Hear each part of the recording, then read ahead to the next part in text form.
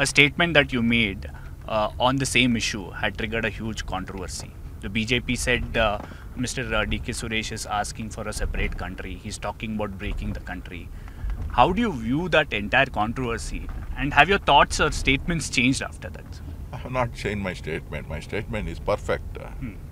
Whatever the discrimination is going against South India, what my statement is, if they are doing like this, people of South India will protest against the government of India in a different manner. That type of statement I made. I am not asking, I am an Indian. I am in a federal system. I have not changed my statement also. I am not ready to regret also. This is my stand. Whatever the taxes we are paying, we are asking for a justice. Justice has to be given by the government of India. All money is going towards the northern India. All projects is going towards the northern India. We are facing unemployment issue. We are facing lot of water crisis. Irrigation projects have been they have not been cleared by the government of India. All these issues we have raised. So you're saying if this discrimination against South Indian states continue, then there'll come a time when they'll ask for a separate country, is what you were referring, sir, when you made that statement? See, I am not.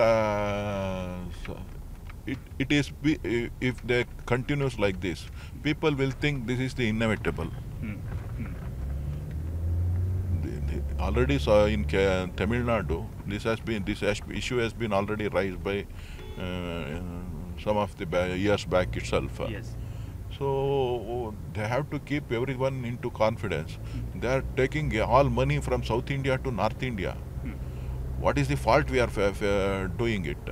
Why they are discriminating? Why they are not sanctioning any projects? Our irrigation projects started by past 10 years. Our roads have not been improved. Only they are concentrating on North India.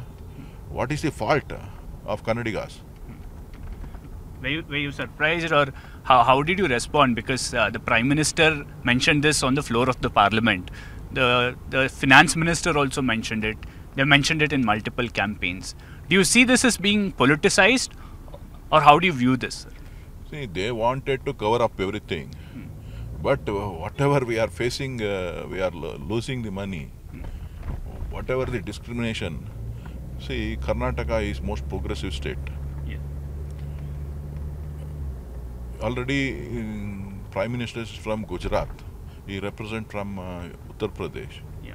Whatever money is given to the Gujarat and Uttar Pradesh, why not for Karnataka? Why not for South India? They are looking only for Gujarat. They are taken finance city. They are taken gift city.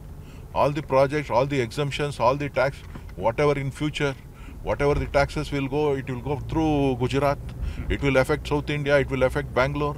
It will affect the Bangalore employment. This type of attitude we wanted to protest. On that contest, I am raising my issue. You would have seen the statement of Nirmala Sitharaman. She says Bangalore has benefited immensely after NDA came to power in 2014 under Prime Minister Modi. She's also saying that there are several schemes that Karnataka has benefited.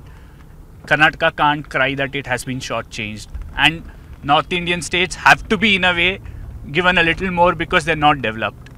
How do you agree with this argument, sir? And they're also saying that the state did not put up a very strong defense in front of the Finance Commission when they had opportunity. No.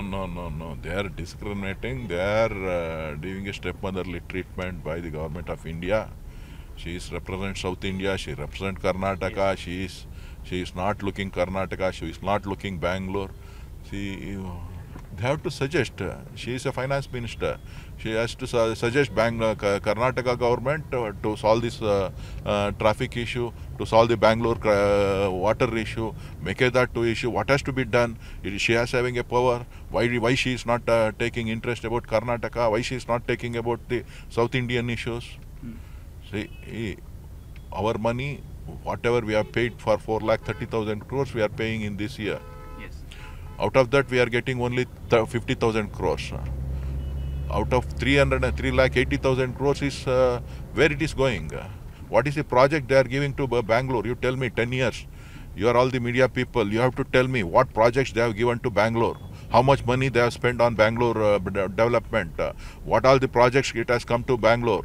You tell me and name it how much money they have given. Why they are going showing that is the international airport. International airport is a private project. International airport, not a PPP model. It is a private project. Yeah. That is not their project. It is not Karnataka. Karnataka has given a land. Yes. Their private project, government has, private parties have been developed. What government of India has given? For metro, they are giving 20% share. Not 100% share they are not giving. Even Karnataka state is giving 20%. Out of that land acquisition cost is being bear by state government. This, if we calculate it in how much the state government share means, it will come to 30%. Only 10 to 13% will come to government of India's share. In rest of the money will taken by the loan as a guarantee of state government, not on central government. ಕನ್ನಡಿಗರ ಮೆಚ್ಚಿನ ನಿಮ್ಮ news 18 Kannada ಈಗ WhatsApp ನಲ್ಲಿಯೂ ಲಭ್ಯ. ಕರ್ನಾಟಕ ಮತ್ತು ದೇಶ ವಿದೇಶದ 360 degree ಸುದ್ದಿ ವಿವರವನ್ನ ನೀವು ನಿಮ್ಮ ಕೈ ಬೆರಳುಗಳಲ್ಲಿಯೇ ಪಡೆಯೋದಿಕ್ಕೆ ಈ QR ಕೋಡ್ ಅನ್ನು ಸ್ಕ್ಯಾನ್ ಮಾಡಿ. ನಮ್ಮ ಚಾನೆಲ್ ಅನ್ನು ಫಾಲೋ ಮಾಡಿ, ನೋಟಿಫಿಕೇಶನ್ ಆನ್ ಮಾಡಿ.